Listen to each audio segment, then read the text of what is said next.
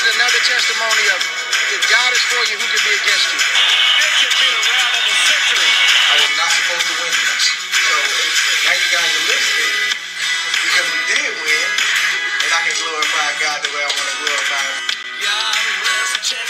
I can't believe what I'm seeing. It's the most unbelievable thing I've ever been privileged to witness.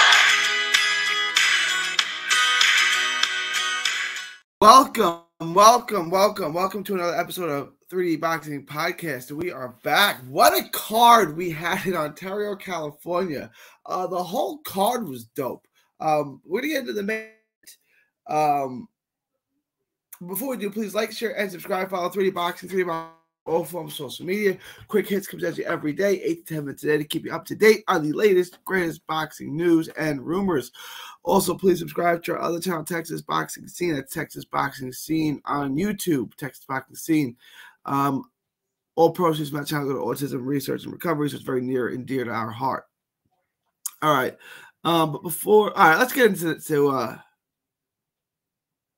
Brandon Figueroa. I had 115, 111 on my card.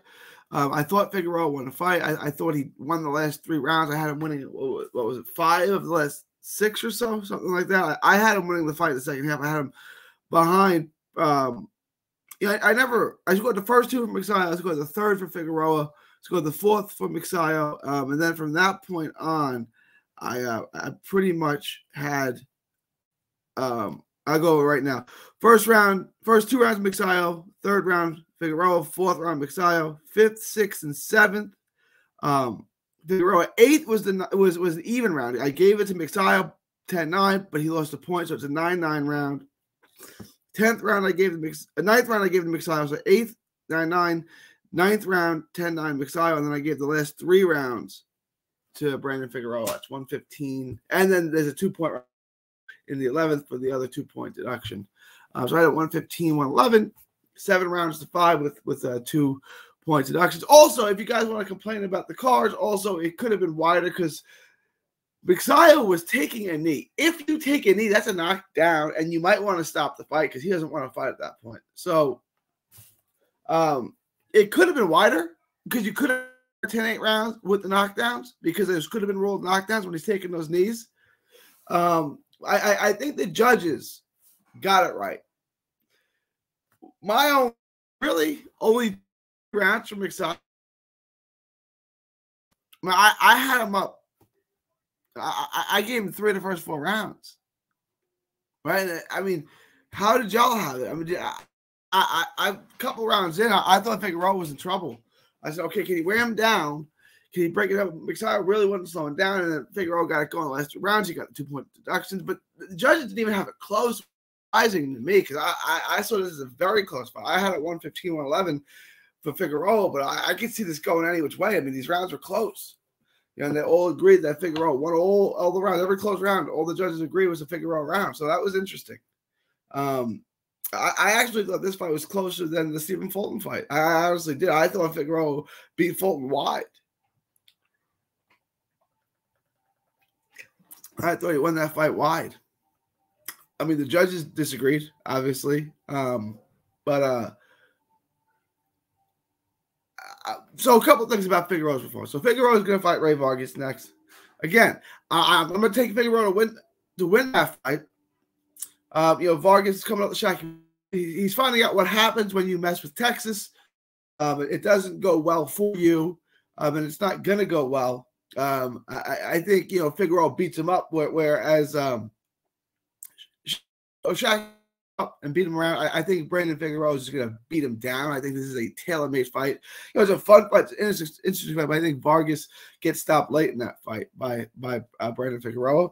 I think Brandon will be a 2-time, two-weight division world champion. For this fight, I don't think this was Brandon's best performance. He got it going and he did enough to get the win. But his volume was down. And I always thought 26 would be a better weight class for him. His volume was down.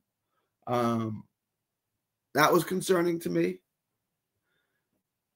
You didn't see his jab. This is 2 fights in a row where he really didn't see his jab. He wasn't firing the jab. He usually fires his jab to get his way. there was one round, I think it was the 10th, where he didn't land a single jab in the round. That's not Brandon. Brandon, moves his head, he gets in, he fires a jab, and he's just, he's just rushing in now. And it worked today, and it will work, but at a certain point, that's not going to work at the next level. He has to get back to doing what he did. I think, his and Omar Jr. and Reyt, but at this level, I think Joel Diaz is where he should be. I think he's a better fighter with Joel Diaz. I think Joel Diaz knows him. I think he knows his strength. I think he was going to get the most of him, and he just seems to be a little bit better with Diaz in his corner. I know I kind of to San Antonio. I know Ronnie helped train him. And look, he beat a really good fighter. He beat a former world champ. So all respect to. At this level, I think he's a little bit better fighter with Joel Diaz in his corner. I think that's something he looks to go back to. It's only 4 pounds. He obviously was in good condition. He was able. He didn't get tired, and Magsayo did. So it not on conditioning or anything like that. He was in spectacular shape, and he did what he had to do. But from a technical standpoint, I think there's a lot to be desired. I think he's had a lot better performances, and I think he can beat Reyt Vargas. But I think he's going to have to sharpen some things up. He's going to have to work a little more. He's going to have to use that jab. And look, Magsayo did a good job of executing his game plan, which was holding. Eventually, it came back to bite him because he got 2 points deducted, but he wanted to, smother him, and he did that. He did a good job. So Magsayo executed his game plan well. It just wasn't enough, and especially with the 2-point deductions, he couldn't hold on late, and you saw him fade because he couldn't hold on late. They keep talking. Of Figueroa, he doesn't use his reach. You guys are stupid. Look, he's 5'9", with 6-foot wingspan, right? 72-inch wingspan. He's really long for the weight class. Yes, he does not really keep you at the end of the jab like Lennox Lewis. Okay, that's not what he does. What he does is he's functioning, right? You can't get him off of you, right? He's working. You try to get away. He's one step. He's back in your chest, pounding away again. Head in your chest, pounding away. He's functionally long. You can't get away from him. Right? So yes, he's his jab like you want him to, but he's using his length in a different way to keep you in front of him, right? It's like a basketball player, like Rajon Rondo, right? 6 foot with a 6'9" wingspan, right? You can't get away from him, and that's the thing that Brandon does, constantly pressuring you, and you can't get him off you, so you gotta bang with them, right? And they said it too on the telecast. Is at a certain point this is going to be a slugfest. Yes, it is, because you can't get him off of you. You cannot get him off of you.